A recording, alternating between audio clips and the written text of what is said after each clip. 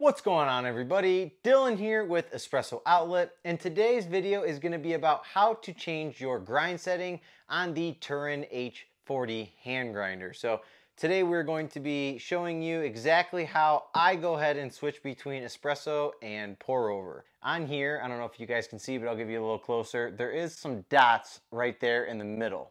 So what you're going to do is, there was a slight misprint on the package. So clockwise, you're going coarse, when in reality, if you go clockwise, you're actually going finer, and counterclockwise, you're going coarser. So just keep that to note when you are adjusting for your grind setting. So right now, this is what it's going to look like for the most part out of the box, where you're not going to see hardly any of these dial markers indications here. So as you turn it clockwise, you'll start to see more and more dots start to appear.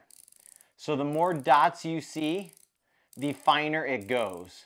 So I'll bring it all the way up just so you can see. So right there is all the way up. And as you notice, there are quite a bit of dots right there in the center. So the more dots that are showing, the finer the grind setting is. We're gonna go from the finest setting and come down about here. So I usually do about a couple of turns rotations to go a little bit coarser. So that is where I'm usually starting my grind setting at when I start for espresso. So I'm gonna go ahead and dose out 10 grams. Doesn't have to be a ton. Just gonna be using some Good Brothers coffee here.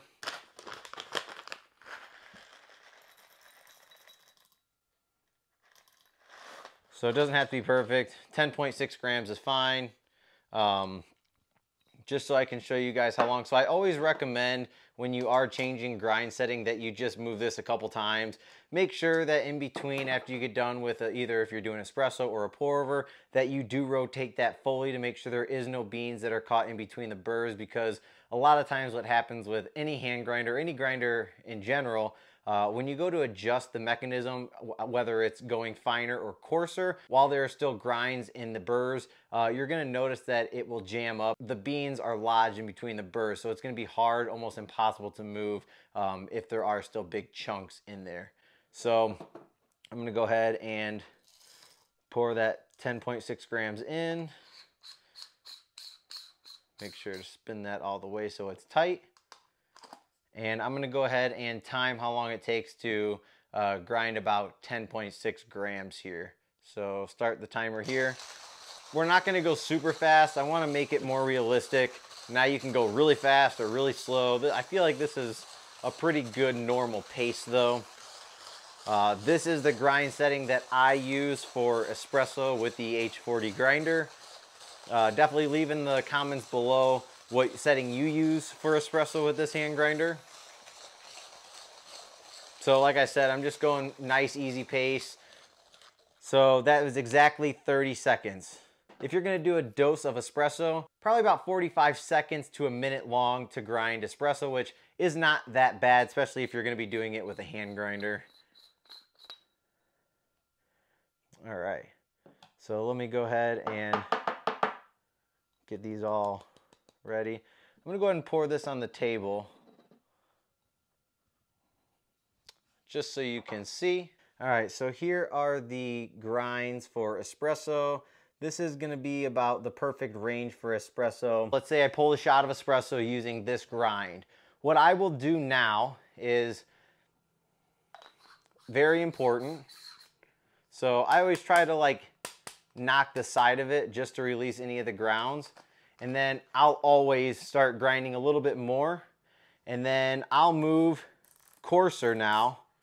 So the coarser I move, when I move a couple adjustments, I'll go through, couple turns, rotate through, couple turns, rotate through, couple turns, rotate through. So again, that is going coarser, just so I ensure that I don't get any fines from the espresso when I do my pour over now, and I don't actually stall the grinder because there's a bean that's lodged in between the two burrs.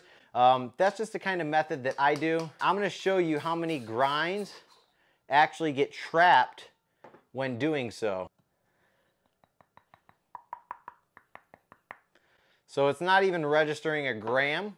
You can see just how important it is to do that process when you are adjusting your grind size with a hand grinder, because that's how many grams were still left inside of the unit when going from fine to a coarser setting. If you're doing pour over, you just got done with your shot of espresso, a lot of people will say that there are a lot of fines when going from pour over to espresso or vice versa.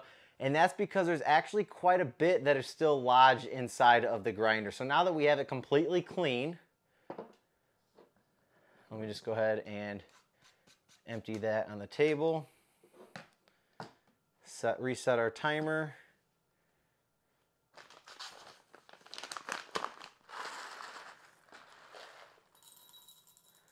Go ahead and add our, I'll just keep it consistent, 10.6 grams.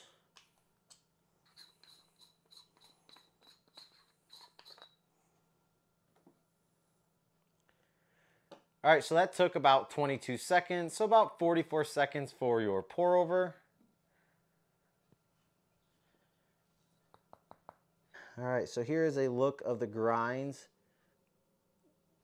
So quite a bit coarser here as opposed to your espresso, but with this hand grinder, it's definitely capable of doing both. So as you see, the quality of a coarse grind and of a fine grind. All right, I hope you guys enjoyed the video. This is how I go from grinding a fine setting to a coarse setting, and you would just follow the same steps going from a coarse setting to a fine setting. So this is the Turin H40 hand grinder, and this is how you would switch between grind size between fine and coarse settings. So I hope this video helps you, and I hope you guys continue brewing great coffee with this hand grinder.